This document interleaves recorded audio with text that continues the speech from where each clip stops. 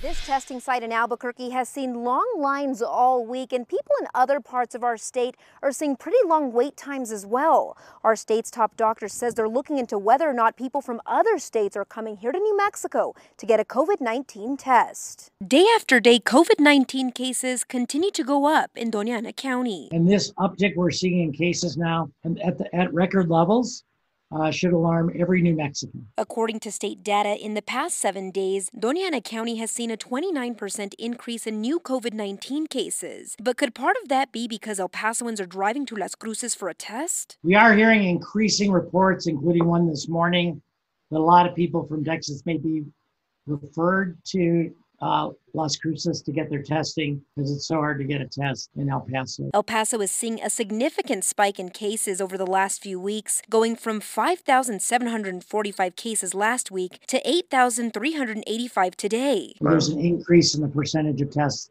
done in Las Cruces on people who have a home address in Texas. In an email, a spokesperson for the governor's office said the New Mexico Department of Health sets their testing guidelines, but private facilities may create their own rules which can differ from the Department of Health's. We reached out to DOH about El Pasoans and other out-of-state residents coming over to get tests in New Mexico, and they sent us this statement saying the Department of Health provides COVID-19 testing for people with or without symptoms, with testing New Mexico residents being our top priority. While Dr. David Scrace says there's not enough data to support this, it's something they're looking into.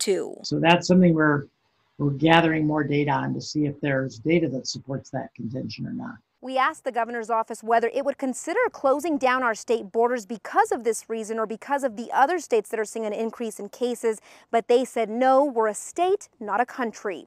Reporting in Albuquerque, Marissa Armas, KOAT Action 7 News. And Texas is one of the states seeing cases surge right now. It just reported its highest number of coronavirus deaths in a single day, and it is running out of hospital rooms. In Arizona, another hot spot. The state has led the country with the highest average of new cases per 1,000 people.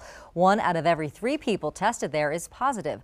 Right now, transmission rates are skyrocketing along with California and Florida.